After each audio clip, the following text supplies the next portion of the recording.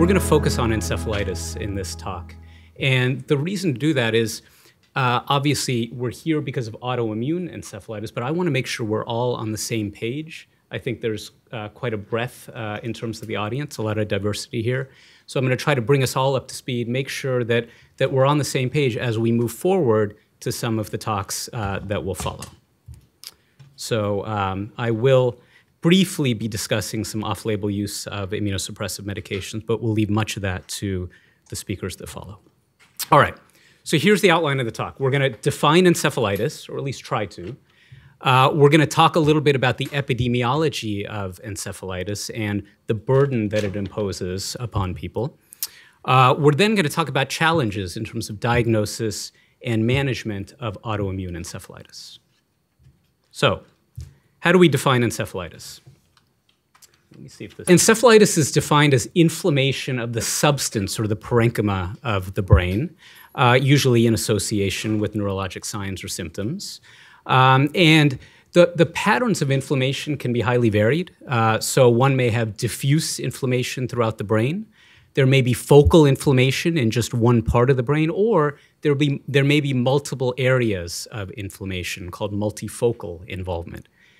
The other aspect of the disease is that you may have other portions of the nervous system involved. So for example, if the meninges are inflamed in addition to the substance of the brain, we call that a meningoencephalitis. If the spinal cord is inflamed in addition to the brain, we call that an encephalomyelitis, and so on. So how do we diagnose it? Well, you know, if we were to do a biopsy, get a piece of tissue from a patient with encephalitis, what we might see is inflammation around blood vessels. You see all these small cells surrounding this blood vessel. You might see accumulations of immune cells called nodules here, microglial nodules. You may see neurons that, again, have lots of immune cells kind of attacking them. When we see this constellation on brain biopsy, we know we're dealing with encephalitis, with primary inflammation of the brain. But as you guys know, we typically don't sample brain tissue from patients to try to make the diagnosis, right? And so what we're left with is really developing clinical criteria to try to determine whether we think that a patient has encephalitis or not. And a few years ago, a group of us from the International Encephalitis Consortium tried to do this. We tried to establish clinical criteria. And we did this really with an infectious encephalitis bent, as you'll see. So what we required was that individuals would need to have substantially altered mental status lasting at least 24 hours, right? This wasn't a transient phenomenon. And that there would be additional criteria, fever, seizures, new focal neurological findings on exam that suggested that a part of the brain was inflamed, white blood cell counts in the spinal fluid that were increased as a marker of inflammation, or neuroimaging or EEG abnormalities that were compatible with inflammation in the brain. And the more of these additional criteria you had, the more certain you were that the patient had encephalitis. What's been recognized over the last few years is that these criteria, and many others that preceded this, really don't suffice for autoimmune encephalitis. And that's because, I think as you've already started to hear, the presentations can be different, the time course can be different. And so in recognition of that, Sesh Grouse, Joseph Dalmau, Martin Titulaere, and others put together proposed clinical criteria for autoimmune encephalitis, and that's listed right over here. And I'll just point you to some of the notable differences. So one is a subacute onset of changes in the way one is thinking or behaving, and that is opposed to kind of more acute changes that had been outlined previously. Those changes could just involve short-term memory loss, as you might see in limbic encephalitis. You didn't have to have changes in level of consciousness or personality, for example. Psychiatric symptoms were explicitly noted here because, as we've recognized, many of these autoimmune encephalitis can present with prominent psychiatric symptoms. That's why a lot of us are here, to learn about that. In terms of the inflammatory components, what has been recognized is that you don't always see increased white blood cells in the spinal fluid in patients with autoimmune encephalitis. And therefore, additional criteria were proposed that might suggest inflammation. And then some specific brain MRI findings were noted, most notably abnormalities in the medial temporal lobes, which would evoke limbic encephalitis.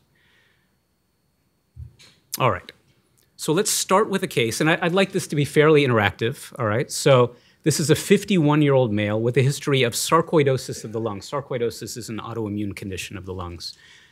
Thank you for the mood lighting, appreciate it. He's being treated with Cellcept, also known as mycophenolate mofetil. That's an agent that suppresses the immune system and has kept his pulmonary sarcoidosis in remission. But he developed fever, upper respiratory symptoms, a headache, and shortly thereafter became a little bit more lethargic, had some problems with language, and got a head CT at an outside hospital and was thought to maybe have an abnormality there. This is what his brain MRI looked like. And so, as you can appreciate, there's a pretty large area of abnormality here in the left temporal lobe. On other cuts, there were some abnormalities in the right as well. These are called hyperintensities on brain MRI. And so he had a lumbar puncture, and the lumbar puncture showed increased protein in the spinal fluid. The glucose was normal, as were the white blood cell counts. And so I'd just like to kind of poll the audience here. And it doesn't matter if you don't have a prolonged medical background, as Dr. Weir does. I'd like you to offer your opinion. So does this patient have infectious encephalitis? Raise your hand. Okay. Does this patient have autoimmune encephalitis? Raise your hand. Okay. Is it neither? Raise your hand. Okay. Okay, so kind of a spread there. I think kind of 50-50 between infectious and autoimmune, and a few who said neither. So we'll get back to this patient in a moment. When we're thinking about encephalitis, we have to consider infectious and autoimmune causes, all right? Of the infectious causes, viruses really tend to predominate, and it turns out that herpes simplex virus is the most common cause of sporadic encephalitis in the US and really worldwide. And then there are epidemic causes of encephalitis as well: West Nile virus, Japanese encephalitis virus, enteroviruses, and so on. And really hundreds of viruses have been associated with encephalitis, in addition to bacteria, parasites, fungal infections, mycobacterial infections. So really many, many infectious causes to consider in patients with suspected encephalitis. And then, of course, a number of autoimmune causes as well. So there may be demyelinating syndromes, there may be systemic autoimmune disorders such as sarcoidosis, which can then develop inflammation in the brain, Hashimoto's encephalopathy, and really a lot of interest nowadays, of course, in antibody-mediated autoimmune encephalitides. And this is just kind of a timeline of discovery of a number of these antibodies. This actually is not even up to date, but it shows a number of antibodies that have been developed. And you can see the explosion over the last few years in terms of recognition of some of these autoantibodies associated with encephalitis. In addition to those, you've got to consider other etiologies as well. And I think this is really important for those of us who are seeing lots of patients with suspected encephalitis. We really need to make sure that the patient actually has encephalitis and not one of these other conditions that can mimic encephalitis. And so there are a number of kind of vascular conditions, stroke and so on, that many of these we can actually rule out relatively quickly based on neuroimaging, but there are a whole host of other conditions, metabolic derangements, toxins, primary epileptic conditions, and so on, for which we need additional blood testing, we need electrophysiological testing. Sometimes we just need time in order to sort these things out. So back to this patient. So he had a really kind of broad infectious testing. All of the viral PCRs were negative. Oligoclonal bands and IgG index were unremarkable. He had an autoimmune panel that was negative. And so he had been started on a medication for herpes simplex encephalitis, acyclovir, but that was stopped once the PCR, he had actually two lumbar punctures. The PCR was negative in both. And the presumption at this point was that this was some kind of an autoimmune encephalitis, probably related to his pulmonary sarcoidosis. So he was treated with steroids, and he actually improved. So, presumed to have autoimmune encephalitis. He then, a few months later, came to see us in clinic. And at that point, he was complaining of some ringing in his ears, and he had some hearing loss on exam, and so we sent him for audiometry. Surely enough, he had bilateral hearing loss. It was a little bit unusual that it had developed fairly recently in the absence of, kind of any trauma. or exposure to loud noises. And then he began to develop shortness of breath, and he had to lay on several pillows at night in order to be able to sleep. And we sent him to the cardiologist. He had a cardiomyopathy. His heart was not functioning properly. And so we really began to be suspicious then of this diagnosis of autoimmune encephalitis and thought that this could very likely represent something else. And indeed, we then sent blood and spinal fluid lactate levels, and these were markedly elevated. And so these are markers of mitochondrial encephalopathy. So this is a metabolic process that this patient had that is not going to respond to steroids. So what happened in this case is just the natural course of this disease process is that he developed this expression of his mitochondrial disease, that got better, and it just so happened that got better when he was receiving the steroids. Right? So I just wanted to mention this case first off because I think we're going to spend a lot of time talking about autoimmune encephalitis, but I want you guys to remember that not every case that looks like autoimmune encephalitis is, and we have to be very careful about these cases. All right, let's talk about the epidemiology of encephalitis. So what's the incidence of encephalitis?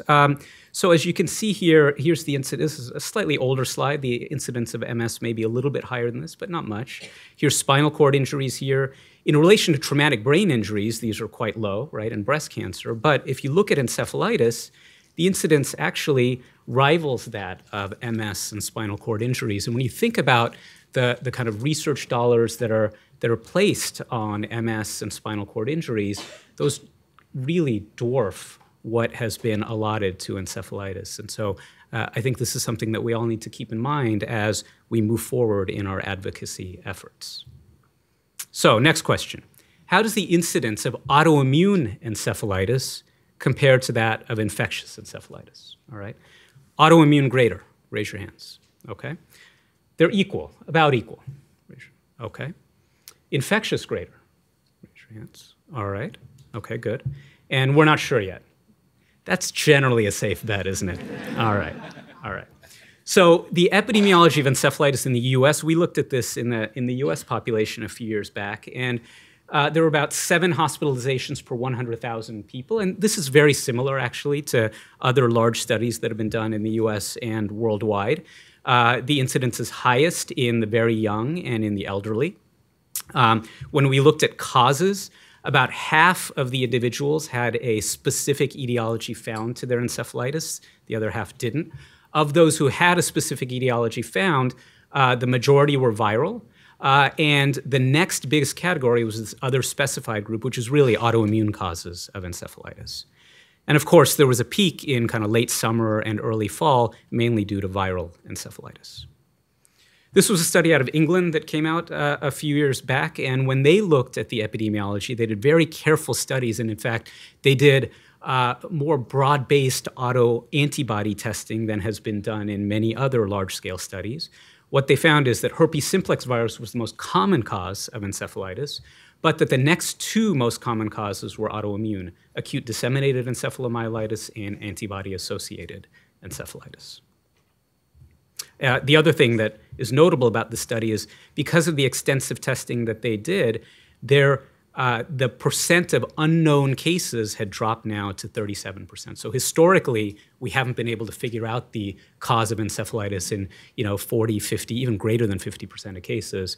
Now with more extensive testing, that number is starting to come down. But we're still left with a substantial proportion of cases for which we can't identify an etiology despite extensive testing.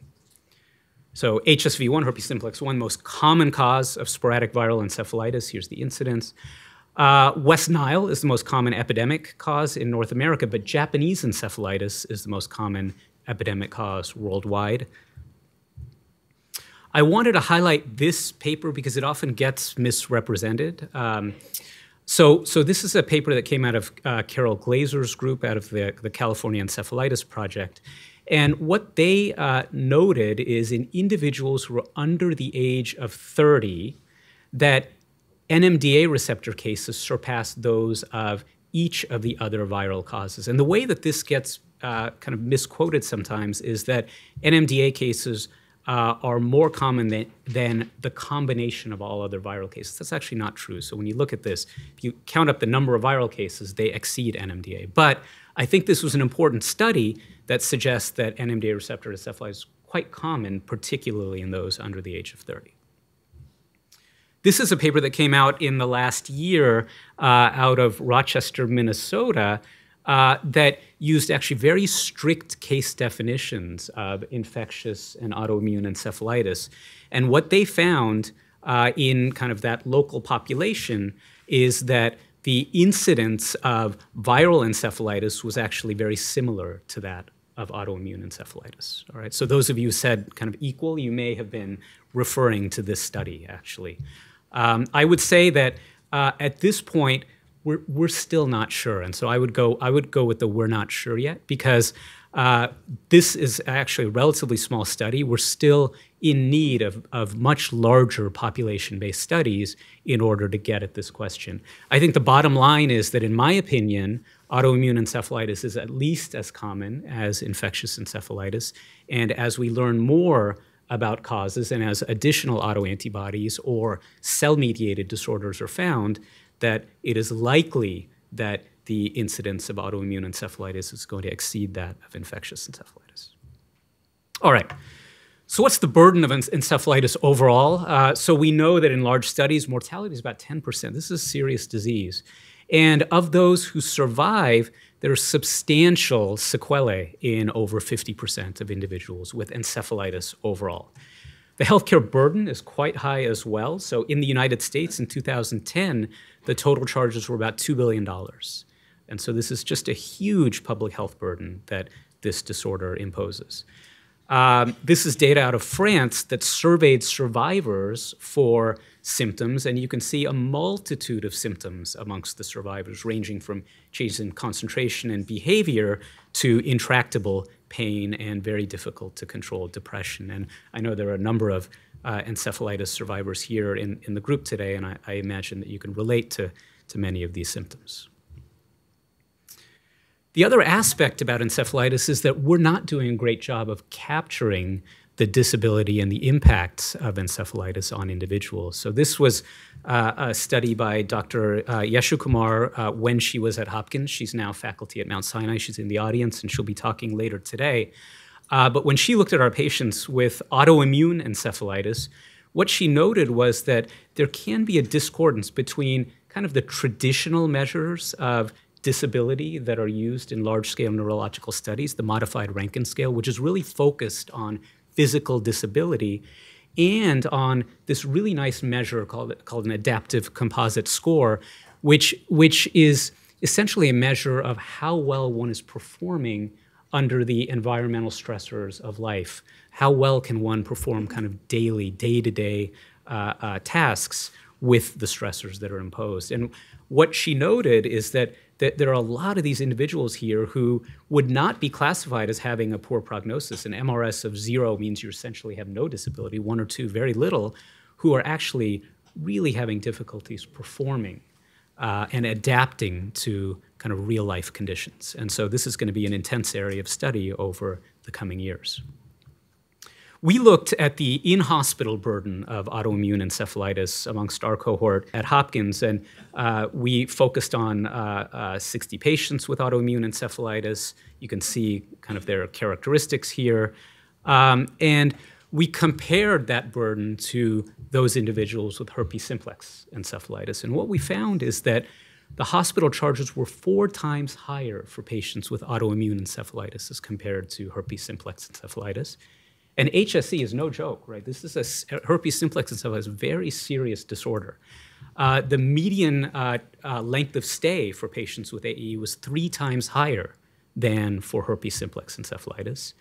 These charges were predominantly driven by intensive care unit needs. So patients with autoimmune encephalitis often develop very difficult to control seizures, difficult to control behavioral changes that end up resulting in markedly prolonged intensive care stays. And that really drives up the total length of stay and the charges.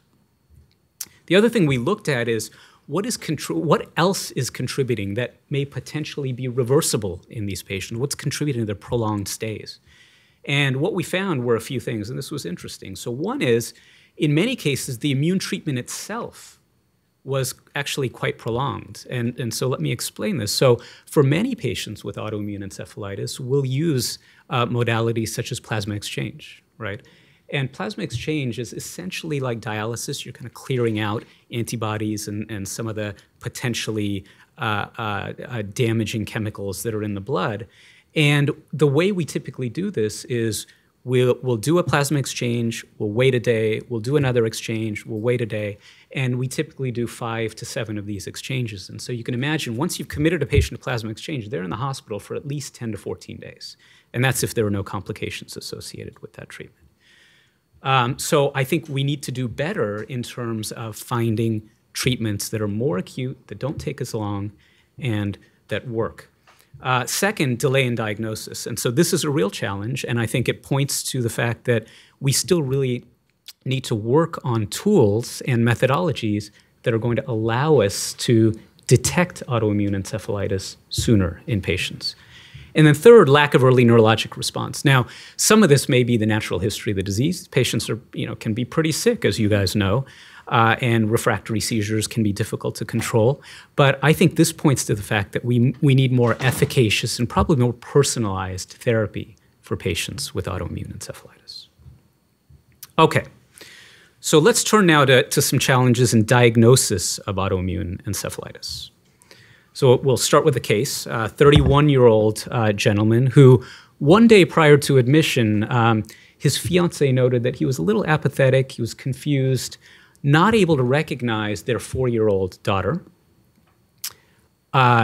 She didn't take him to the emergency room that day, but the next day he developed a fever and there was no improvement in those symptoms, and so she did take him to the ED.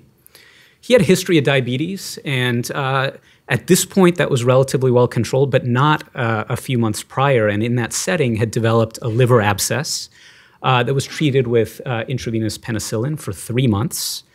He had not been around anyone who'd been sick. He was not an IV drug user, no dental infections.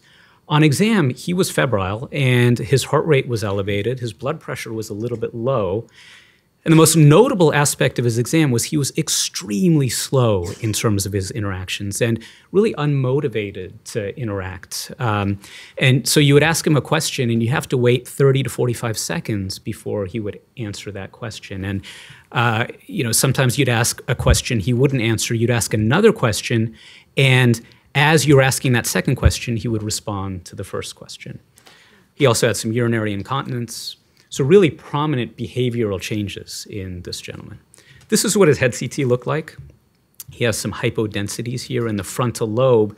And this goes back to some of what Dr. Weir was mentioning in terms of the interface between neurology and psychiatry. We're learning so much now about frontal lobe function and how alterations in the frontal lobe can predominantly present with psychiatric manifestations. So he had some testing at the outside hospital, all of which was kind of normal. They did a lumbar puncture. He had elevated white blood cells. He had 10 white blood cells. That's not normal. His protein and glucose were normal. And so he was presumed to have multiple abscesses here in his brain as a result of that prior infection. And so he was started on antibiotics for that, but his mental status worsened. So he was transferred to our hospital. We, as soon as we saw him, we were concerned about infection as well, and we did an extensive evaluation for infection. We looked at that prior liver area. The abscess seemed to have resolved. We looked for evidence of infection of the cardiac valves that can do this. That was unremarkable as well. We repeated the spinal fluid. He still had inflammation, 10 to 15 white blood cells. This is what his MRI looked like. And this was really striking to us. And you can see multiple areas of abnormality here on the T2 flare sequences. You can also see on the post-gadolinium sequences multiple areas of enhancement. At this point, we were actually pretty comfortable with the diagnosis. We thought we knew what was going on. But there was this lingering question of whether this still could be related to the prior infection that we had. And because he had an area here in the right frontal lobe that's actually very amenable to biopsy and that tends not to be eloquent, that you can sample that area and not leave patients with deficits. We did go ahead with the biopsy. And so this is not our criteria for brain biopsy at Johns Hopkins, by the way. What we found was there's quite a lot of inflammation here.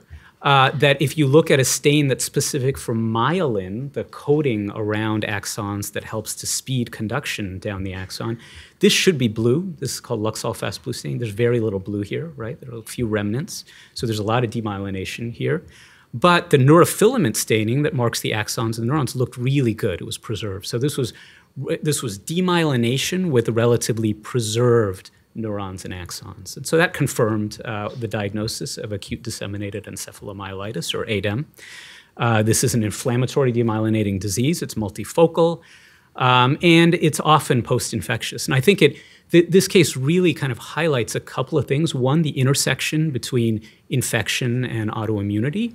And then two, it also highlights the intersection between neurology and psychiatry. I also wanted to bring this up because I am guessing that we're not going to hear a lot about ADEM for the rest of the day, and so I thought it would be nice to at least mention that here. All right, next case, 28-year-old Indian male.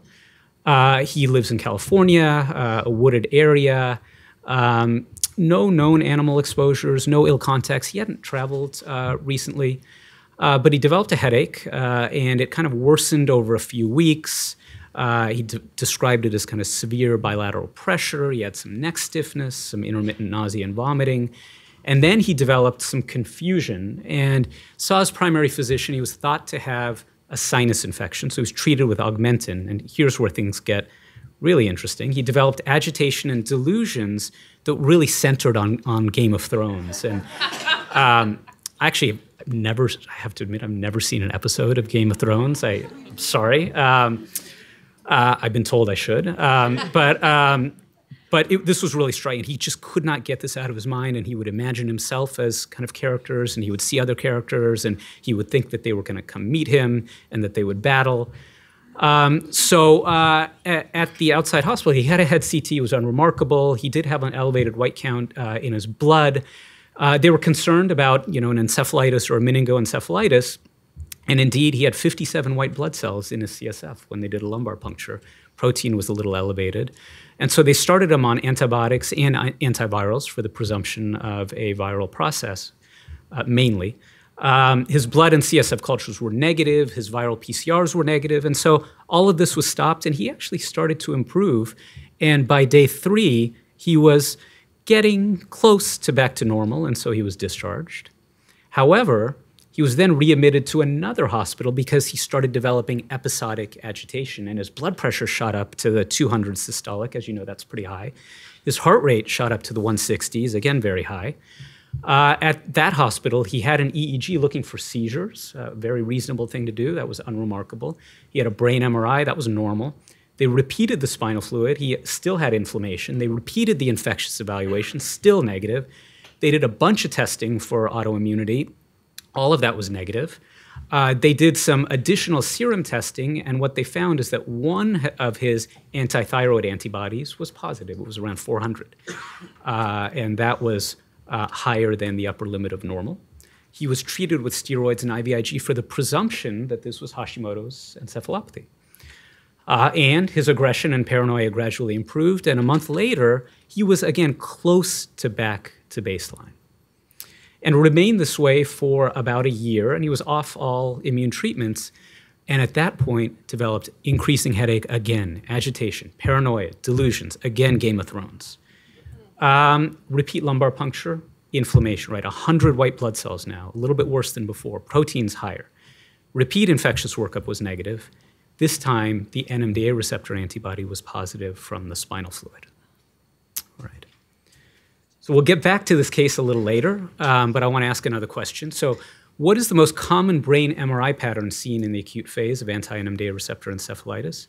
Is it increased T2 signal intensity in the basal ganglia? Is it subcortical white matter T2 hyperintensities? Is it a mixture of gray and white matter hyperintensities? Is it that mesial temporal lobe T2 hyperintensities that we talked about in limbic encephalitis? Or is it normal brain MRI? So, number one. Okay. Number two. It's either a shy group or you're pretty sure it's not any of those. All right. Mix of gray and white matter hyperintensities. Okay. Bilateral mesial temporal lobe hyperintensities. All right. Normal brain MRI. Wow, excellent. All right. So you're absolutely right. This is a very well-educated group. And so because of that, we really do need better markers. So Dr. Weir talked about MRI and how much it has really changed our perspectives, both in terms of neurology and psychiatry, but it has its limitations. It's really focused on structural measures. And there are some functional MRI sequences now that are done, but we're still learning about how well they may correlate with various aspects of disease. We looked at FDG PET scanning, and Dr. Weir had briefly mentioned that. It's a metabolic test to look at glucose uptake. And interestingly, I won't go through this in the interest of time, but what we did find is that with NMDA receptor encephalitis, for example, there is a biomarker on FDG PET that appears to separate it from other autoantibody-mediated encephalitides. And so now we're kind of very actively looking at some of the other autoantibody-mediated encephalitis to see if we can kind of tease out more specific biomarkers for them. I think this really is a call for identifying novel biomarkers. There may not be, in some cases, there may not be either the presence of an autoantibody or the ability to detect the immune derangement that's occurring by kind of the methods that we're typically using. And so we need better biomarkers for disease. All right. In the last part of my talk, I'm going to talk about challenges in management of autoimmune encephalitis. So this is really tough, and we've thought a lot about how we approach patients with suspected encephalitis, and we've put together some flowcharts. And I think clearly when a patient comes in with acute symptoms and they have a fever, and you do the lumbar puncture, and the HSV PCR is positive, great. We know how to treat that patient. We know how to look out for complications of that. And I imagine that Dr. Dalmau may talk a little bit about some of those complications and some of the autoimmune encephalitides that can occur after herpes simplex encephalitis. The real challenge is, and when we have confirmed autoimmune encephalitis, we have relatively straightforward initial pathways, at least in terms of how we approach patients, and the challenge really is in determining how we treat patients on an ongoing basis.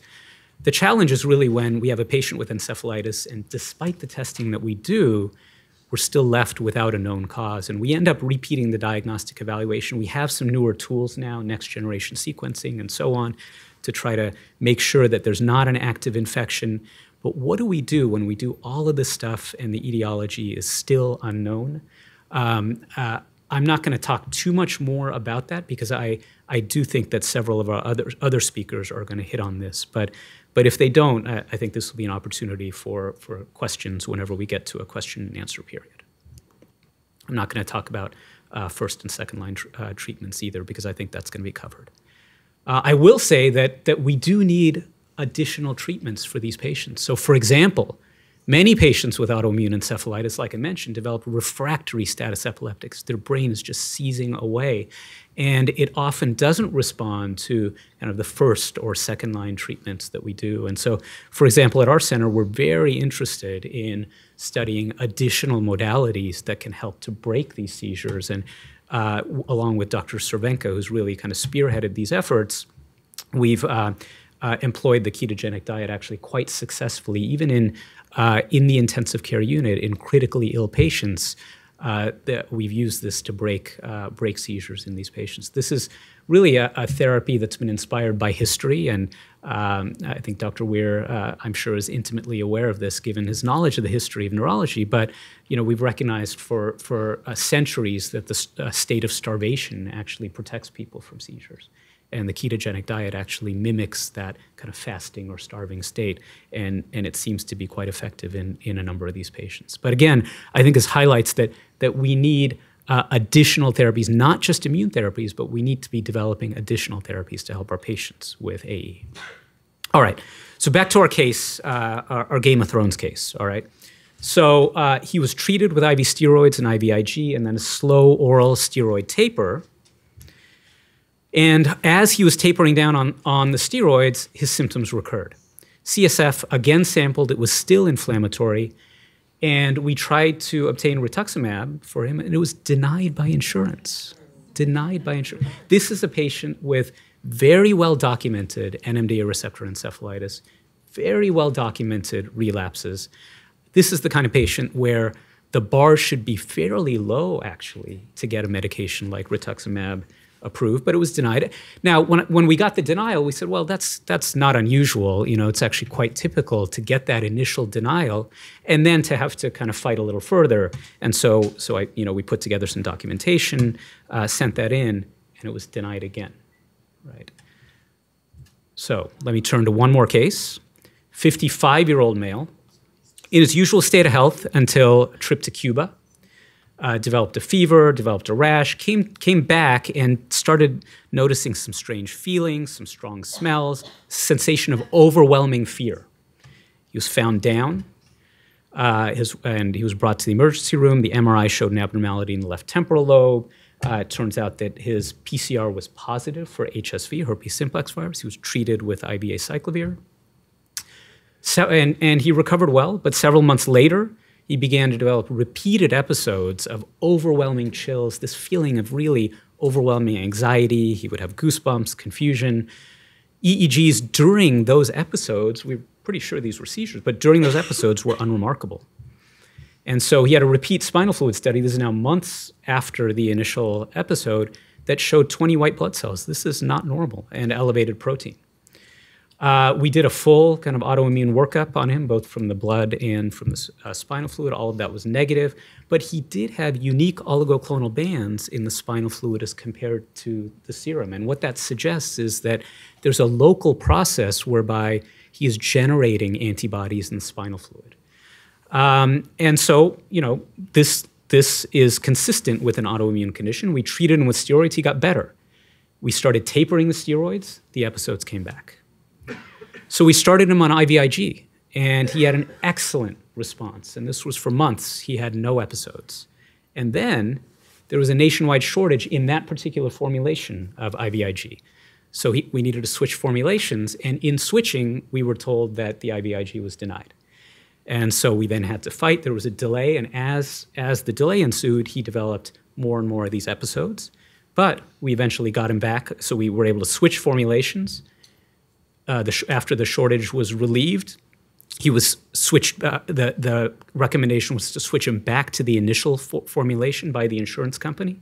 Well, it turns out they recommended that, but said, now that you're switching again, we're going to deny it again. Right. So then there was another delay in getting him IVIG. And he's back on it.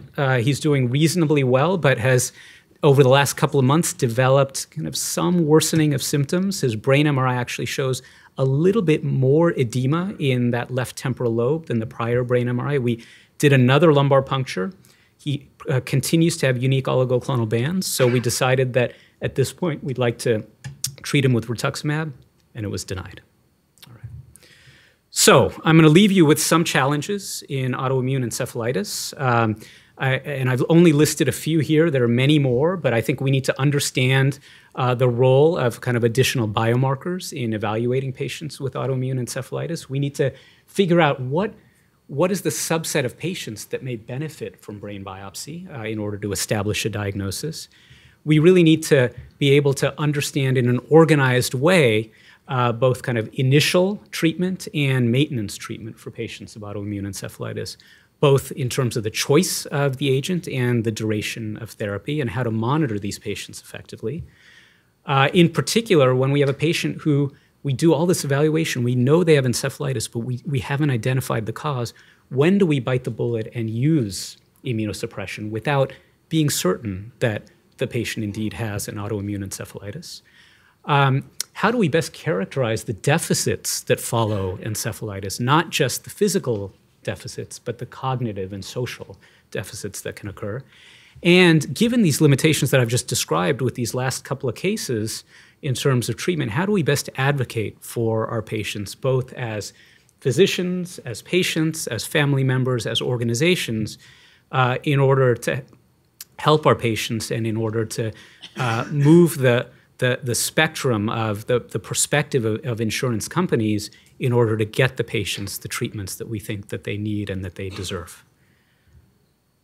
The last challenge that I want to mention is, what do you do when a patient comes to you with the presumption that they have autoimmune encephalitis, and as physicians, when we review their case and we really think that they don't have it, right? How do we then counsel these patients? How do we counsel patients and families? How do we get them from being invested in this diagnosis of autoimmune encephalitis to then moving them towards a different diagnosis? And this is a very difficult conversation to have, but I think a very important conversation to have as well, because these agents that we're using, they're not benign, right? They do expose patients to risk. So this is something that, I think we grapple with every day. Just want to acknowledge some of the people who were involved in the work that I presented. John Probasco led the studies on FDG PET imaging and is continuing to do so in our center. Romer Gioccaden is our partner in the neurocritical care unit. Mackenzie Cervenka has really spearheaded the ketogenic diet studies. Here are some of the other folks who were involved in the studies that I talked about. And I think I'll close there. And I think, again, in the interest of time, we're going to move on to the next talk, but there should be opportunities for questions during breaks. So thank you.